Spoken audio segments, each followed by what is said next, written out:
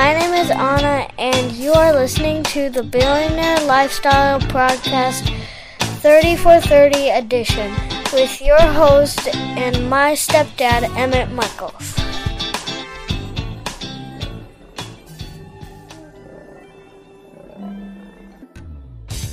Hey everybody, we've hit the end. Pow! 30 days in, 30 podcasts in the month of September. Woo! Oh my Lord. It was some work. You know, to get 30 podcasts up every single day requires dedication, requires foresight, requires planning. It required a lot on my part. Since I started this podcast, I've been from Chicago to San Francisco, back to Chicago to San Francisco, from San Francisco to Las Vegas, from Las Vegas back to Chicago, and done quite a few other things in the interim. And before it's over, I'll be in Detroit and back to Chicago. I'm not in Chicago. I don't live there, but I live very near there. And let's do a quick recap of what we went through for this month. So, you know, we started out talking about if you could be like the birds and the bees, the plants and the trees. You know, they have something that they don't have something that we have, which is we have free will. You know, they're kind of autonomous. They come out with a programming and they kind of stick to it unless something changes in their environment. But us, we get to create what is in ours. You know, we talked about breaking bad habits, how 30 days is a good benchmark for creating a new habit or breaking a bad habit. We talk about the power of your dreams and how disgust, anger and resolve and change and motivation and purpose, all those were a specific topic, and how if you can understand, captivate, and use those to your advantage, how prosperous your life can be. You know, we talked about seeking the why, appreciation, levels of love, and here's a really important one, not giving a damn sometimes. Sometimes there are things in your life that don't involve you, that don't need your energy, so you really shouldn't give a damn about them. That is so true, particularly nowadays. I always think about that when it comes to media. You know, a lot of the things that are in the media, I don't give a damn about. And it's kind of upsetting to me because it's invading my space. When I just turn on the television in the morning, I'm trying to get the weather and I am bombarded with this stuff that I really don't give a damn about. And, you know, we start wrapping it up about the halfway point to believe in your art. Now, that's something that most people don't even really get, is the art of things anymore. People think everything is just like you can just do it and I'm the best at it. You know, they say it takes really 10,000 hours for you to be proficient in something. 10,000 hours. In this culture, someone can have, you know, a couple of days into something and the world will perceive them as they're an expert. I mean, just think, for instance, the amount of hours I had to put in just to produce these 30 podcasts. It was clearly more than 30 hours just to produce these podcasts. I mean, and I don't mean just record them. I mean, record them, edit them a wee bit, tag them up, get them online, make sure everything is kosher. Boom. I put in some hours in the last month for this podcast. But it's my art, and I'm serious about my shit.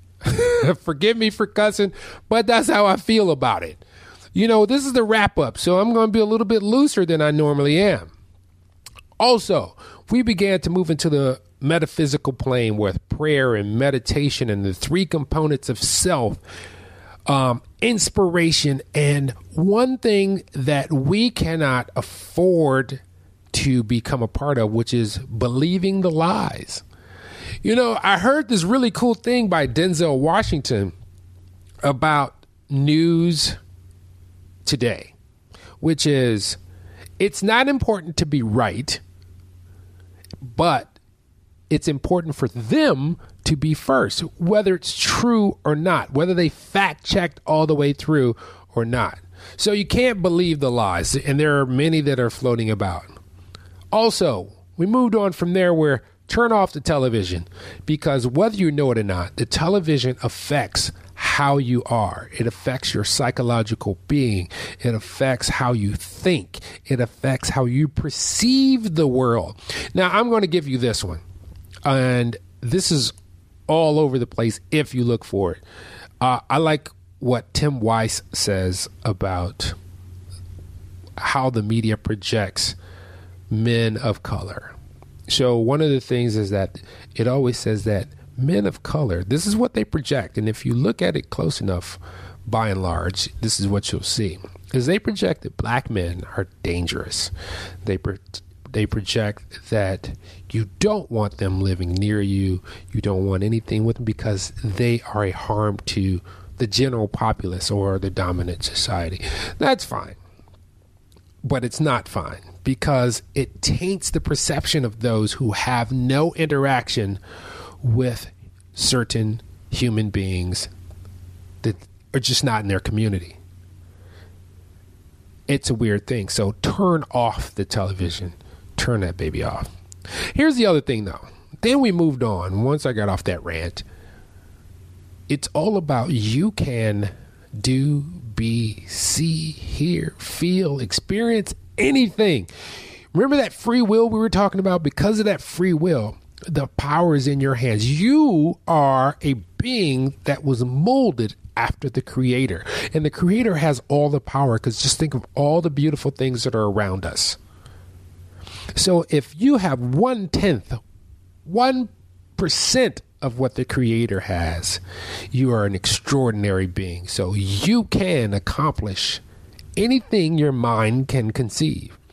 I mean, for instance, who'd have thought that I would be able to talk to people all around the world sitting in my little studio in Indiana? I mean, you can do anything. All you have to do is try. All you have to do is conceive, put a plan together, then try. You need that action. Also, there's some other items that we talked about. Be humble. Find your passion. Raise your bar. You know, wherever you are right now, there's like a millimeter you can go higher.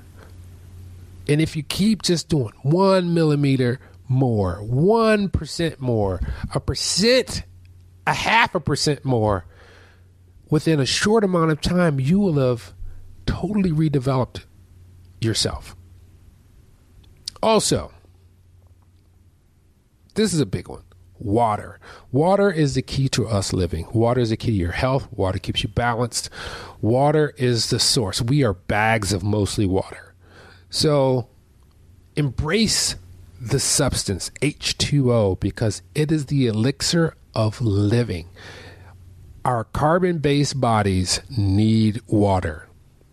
Also, and this is more on the health side, which is the power of sleep. Making sure that you get your sleep. I know a lot of people are like, I sleep when I die. I got things to do. Yeah, you can only do so much. You can't do it if you're not healthy. Sleep repairs the body. Sleep rejuvenates the mind. Sleep is your reset. Also, we covered awareness and consciousness. Yes, I used the football analogy with what's happening in the NFL nowadays, and I used a couple of other analogies too, so that you could see that being aware and being conscious go hand in hand. Just because you're aware of something doesn't mean it's in your consciousness. So there were some other things that I was going to touch on, literally touch on. And the last one that I was going to do and am going to do is the power of human touch. You know, when I meet people, I hug them. I literally hug them. I don't want a handshake unless their energy is just really needy. Because if someone has really needy energy, they will pull energy from you. But there's something so special about humans touching or just living entities touch? Have you touched a tree? Have you touched a flower? Touched another human? I mean, touch them, not creepy, but creepy, like, you know, you're here. You're a physical presence, and I am in awe of you. I'm in awe of your skin. I am in awe of everything that you are. You know, they say one thing, that if newborn babies aren't touched, that they don't develop as fast, that they could even die if they don't experience human touch very early in their lives. Touch is so very important. And with the advent of social media and these things that we call smartphones, they're taking us away from that touch. So the next time you meet a friend, give them a hug, pat them on the back, you know, just grab their hand, shake their hand, and then turn their hand over and look. And they're going to go, what are you doing? And you're just saying, I'm appreciating what you are. No creepiness. This is all love. This has been the Billionaire Lifestyle 30 for 30 podcast. We are done. We have completed the task. It is a wrap, son. We are out of here. Remember this. All the things that I've talked about in the last 30 days, starting with the birds and bees and ending today, is really those things that are about you. And here's what's funny, because I've done some interviews in the interim, and all of these topics were popping up, and they were affirmed by other people. I thought that was so powerful, that the things that I had mapped out for the month of September were affirmed by people outside of myself. How awesome is that? How awesome is life? You know, even when you get down, and it's okay to be down, it's okay to be a little depressed. But when you're in that state, know that you can come out on the other side. I suffer from it from time to time myself. You just get into a funk. But I always know that I can come out of it, because tomorrow is a new day. 5 minutes from now is a new moment. Everything in life will change.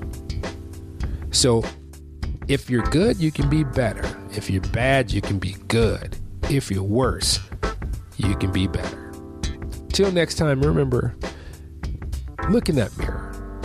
Appreciate who you are. Know that I appreciate you. Know that someone else appreciates you. But it's important for you to appreciate all that you are, all that you can be, and all that you aspire to be. Till next time,